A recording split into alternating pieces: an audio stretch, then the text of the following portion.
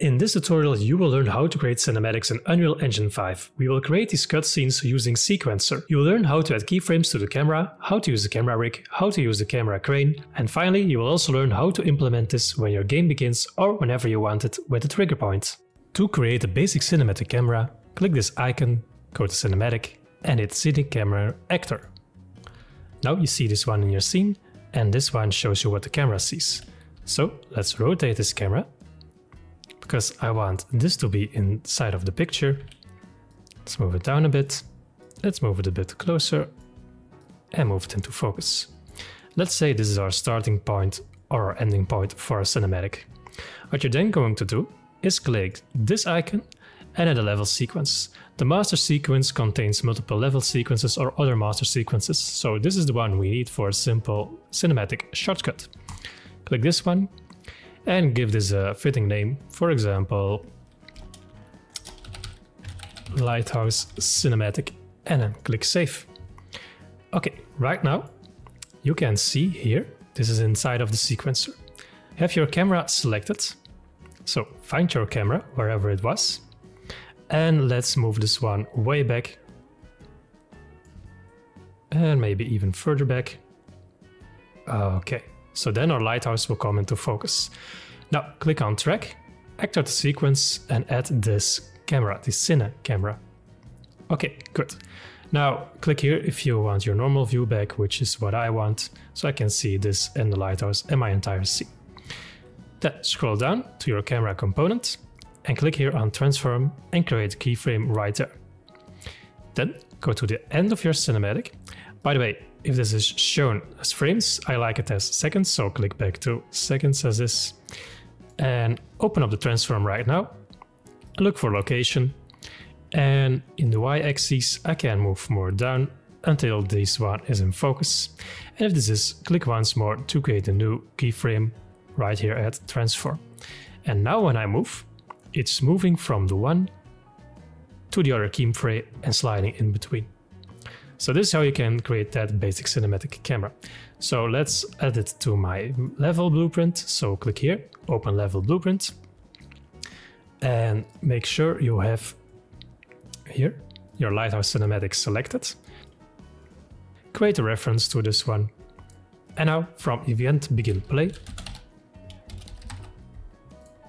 let's drag from here and type in play. And this is the one that we need. Connect these ones up, and now when you hit play, you will see our cinematic coming to our lighthouse, and then it stops, and then our game begins. So maybe this is a reference to we need to get to the lighthouse, for example.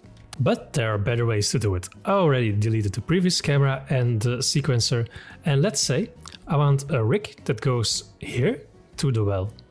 So for that, let's click this icon again, and this time go to cinematic. And also need the camera actor. Let's place this, for example, here right now, just for starters. But this time, once again, click this icon, cinematic, but drag in a camera rig rail. This will be very interesting, because right now, when I select my camera and then drag it here on top of the rig rail, it is parented to that camera rail. So wherever this moves, the camera also moves. By the way, let's also reset this default position. Click here on the value, and this is perfect. Maybe the z-axis, so it's a bit more on top. I think I like a value about 70 just fine. Because now the neat thing is, when I select the camera rig rail, you have these spline points. And you can drag these spline points out, so the camera will follow that spline point. And now we can, with Alt and drag in new points. So for example, just like this. And then you can also rotate these points, for example, and place it however you want.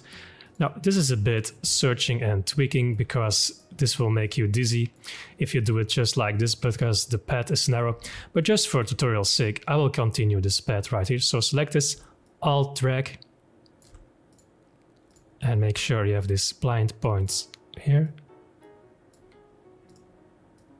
And by the way, you can also move them up and down, but this will make the camera or the player a bit dizzy.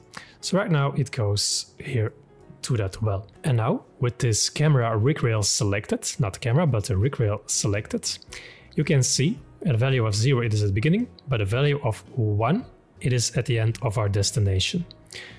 So when we go now back here, you can see the orientation of the camera just doesn't follow along. Joe, log orientation to rail, click this one, and now the camera will follow wherever it goes. It's a bit snappy, but for this tutorial this will just do. Then once again click here on this icon, add level sequence, and then let's name this well path cinematic or something like this. Hit save. And now make sure both of these were selected. I do this with click shift and then click on the camera as well. Click the track, activate the sequence, and then the current selection to this one.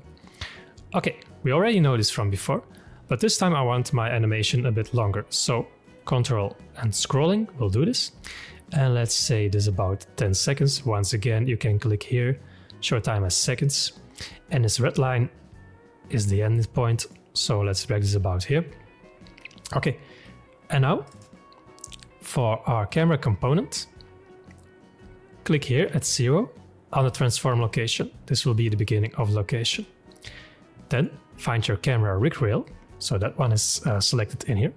Click track to the current position on rail, because right now the current position on rail is 0. So make sure you have it on 0. Now for the camera rig rail, the current position on rail at here is 0. And also add a keyframe for that. And here at the ending, it is at 1, like I showed you here. And then also the keyframe is already created. So now when I move from here to here, we see our entire clip played out. So once again, I showed you how to do this in the blueprint class. So open level blueprint at event begin play. But this time I'm going to do it a little bit different. Namely, when our player just walks here in front of it, he gets a view over here. So click here, have your mouse, for example, like here, and type in box. So you can drag in a trigger box just like this. Hit the R key to scale this up. So when he walks through this, he needs to be able to see this. So with this box selected, click here, open level blueprint, right click, and you can see the reference to the trigger box, but I'm going to add an event. So click this arrow on collision, add actor on begin overlap. I don't need this anymore, so delete this one. And the actor in this case is the first person character. This can be different from yours, so only when this character collides it will be triggered. And then we go back here. Then click here on the well path cinematic. It needs to be clicked in here. Then here right click, create a reference to this one, then hit play. So play sequencer. And then once that is done, because every time I walk through this door, this will be triggered. So after this is done, make sure you have this box clicked, right click, and this time we need to create a reference, destroy this, so we can also walk through this one time. And now let's see what happens. You might get a little bit dizzy, but you get the point. So I walk through here, and then cinematic should be playing. And here we go. Now it is about 10 seconds long, okay, but snappy right here in the corner. This is way too much, but you can tweak this however you would like. And there's your endpoint. And then once you walk again, this won't be happening anymore. And the final one I want to show you is the crane. So click here, go to cinematic, and add the camera rig crane. And you can see this from movie setups. This might be familiar to you. Then once more, add a camera actor. And let's parent this to here, so drag it onto the camera rig here. And now you can also see this view here. When I move the crane pitch, it also moves the camera. You can do the same for the yaw positioning, so left to right. You can see it already swinging here. And this is what the camera shows you. You can also choose to have the camera in that rotation, but for me that's a bit too much, so let's reset these values as now. And you can also tweak the length of the camera here, so you can also move forward and back for your cinematics. Is also a pretty nice way to set this up. So the camera right here, maybe a bit higher. Okay, then with these two selected, click here, add level sequence, and let's call this one crane cinematic. Save. I already had one, you won't get this error. So let's have this one selected once more, the camera and the camera rig. Click track, actor to sequence, and make sure to add both of these actors right here. Okay, let's zoom out a bit and let's make this about 8 seconds long and also drag this one right here. So first of all, the camera component, the transform position, will be the one we have right now. And make sure to add a keyframe to that. Then for the camera rig crane, click add track and let's choose the crane pitch for this one. And click here to add the keyframe, and at the ending go about a little bit beyond 8 seconds. And we can see how this is going. Maybe this view is fine, and click here to add the new keyframe. And now when I go from left to right, you also have the cinematic created. Then once more, hit the save icon. You can choose to exit the view that we had there before. You can see it once more here. So for example, maybe this is more convenient for you in this way. So we save this one.